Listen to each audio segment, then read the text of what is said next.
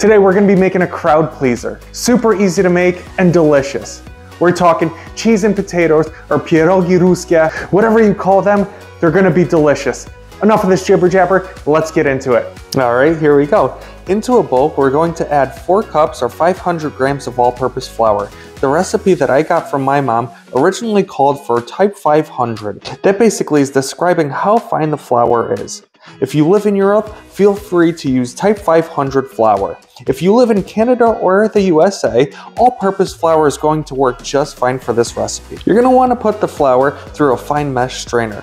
This will make sure that the dough is softer and will also make sure that there are no clumps in the dough. Less clumps now means less work later. Next, we're going to boil a half a cup or 120 milliliters of water. I like to boil my water in the microwave. 1 minute 30 seconds and we're done. Easy peasy. While the water is heating up, get 4 tablespoons of butter ready. Once the water is boiling, add the 4 tablespoons of butter into the water. Whoa, it may have been a good idea to wait a few seconds. When the butter melts, place the hot water and butter into the flour. Mix it around so everything's incorporated. Add a half a cup or 120 milliliters of room temperature milk. This will add a pleasant sweetness to the dough. A half a teaspoon of salt, and we're going to send that over to the mixer. If you choose to use a mixer and you have a paddle attachment, you could use it at this time. I usually start with the paddle attachment until the wet ingredients are mixed into the dry ingredients. Once the dough is starting to come together, switch over to the hook. Let the dough work itself into a ball. You may have to add a tablespoon of water or flour depending on the texture of the dough in its current state, but you want to make sure that it's the right consistency. Once you have something that resembles a dough ball, take it out of the mixer and knead it by hand a couple more times. Be careful not to knead it for too long because the dough is like a rubber band. Work it too much and it will break later. When you're done kneading it by hand, set it off to the side for about 30 minutes to let the glutens relax. Keep the dough covered. While that dough is getting nice and relaxed, let's start with the filling. For this recipe, we're going to be looking for about 500 grams of potatoes. In this situation, we had about 3 potatoes. You want to either use Yukon Gold, which is what I'm using here, or yellow potatoes. You don't want to use white potatoes or baking potatoes because they are too starchy. Yukon Gold potatoes are not as starchy and will be the perfect choice for this cheese and potato filling. If you don't have access to Yukon Gold potatoes, yellow potatoes will be just fine. Cube the potatoes to get them ready for boiling.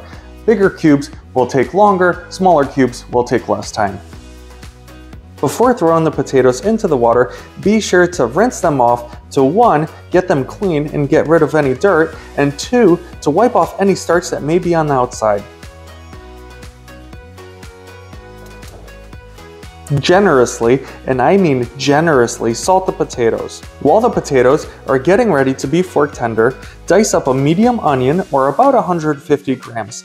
A little more is okay as well. Today, we're using a regular yellow onion, but if you have sweet onions laying around, those will also do just fine. Into a pan with 4 tablespoons of clarified butter or ghee, add the onions and caramelize on low heat. Clarified butter or ghee has a higher heat temperature, and that is exactly what we're looking for. We don't want the butter to burn. When the potatoes are fork tender, drain the water and throw the potatoes back into the pot. My mother-in-law recommends mashing the potatoes instead of putting them through the grinder because she says if you put the potatoes through the grinder, the final filling is going to be rubber. Do you mash your potatoes with a potato masher or a grinder? Let me know in the comments below. Throw the caramelized onions into the potatoes. The onions at this point should be soft and glistening. The onions should not be raw or burnt. Place into a bowl and allow to cool. To the potato and onion mixture, you're going to add 1 teaspoon of salt and half a teaspoon of ground pepper. You're going to want to mixy until all the potatoes, onions, salt, and pepper are well incorporated. At this point, if you taste it and it's too seasoned for your taste buds, that's okay, trust me. Next, we're going to get the Quark, or twarog in Polish, ready for the potato mixture. You know, I never realized how many different types of Quark are in a Polish store. Is it common? Is every Polish store like this? Or is it just the one in my area? For this recipe, I finally chose a Quark, and I chose the one that's half fat Quark. Quark, or farmer's cheese, is similar to cottage cheese, but is more dense and definitely has less moisture. we're gonna have to grind the Quark. So if you have a food grinder, that's great, you could use that, or you could use a potato racer, whichever you have. Even though this looks like a lot of fun, every time that I've done this recipe, it's kind of annoying. The cheese is extremely sticky, and you have to clean the grinder really well to get all the cheese out. If you're doing something different and it's easier, I want to hear about it. Leave it in the comments below. Now that your potatoes are nice and cool and your cheese is nice and ground, now it's going to be time to mix the potatoes and the cheese. Mix together until it's all well incorporated. This mixture is no longer annoyingly sticky. Put that off to the side because now we are ready to roll out the dough. Depending on how fast you work, you're going to want to cut the dough into 2 or 3 equal pieces. Onto a floured surface, you're going to start to stretch out 1 out of the 2 or 3 dough pieces. Notice that the dough is no longer bouncing back. The glutens are nice and relaxed. Slowly but surely roll out the dough. You will want the dough to be thin, not paper thin, but thin enough that your pierogi dough is not too thick. There's nothing worse than a pierogi with super thick dough. Either using an ordinary drinking glass or a cookie cutter, you're going to want to cut circles in the stretched out dough. The size that I'm using is 3 inches or 7.6 centimeters. You can really choose the size that fits your liking. If you like pierogis to be a little larger, then use a larger glass. If you like them smaller, then use a smaller glass. The less space that you leave between the circles, the less work you will have to do rolling out the dough later. Remove the extra dough, ball it back up, throw it into the covered container with the rest of the dough. The dough should be soft and have some give to it. We are not stretching it like a pizza dough, but you don't want it to be too hard and break when we're putting the filling in. Take about a spoonful of the filling and place it into the center of the circle.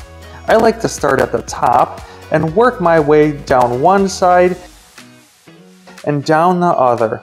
This is important. Make sure there are no holes. I like to use a fork to ensure that the dough is sealed tight. There are different gadgets out there, but this one is guaranteed to be in your kitchen, so why not use it? Using your fork, gently press around the edges to ensure that they don't come apart when you're boiling them in the water. Put the pierogi off to the side onto a floured surface. Keep the pierogi covered so the dough does not dry out. One after another, continue until all of the dough cutouts are filled with your cheese and potato. Keep them covered. This recipe will make anywhere from 40 to about 60 pierogi.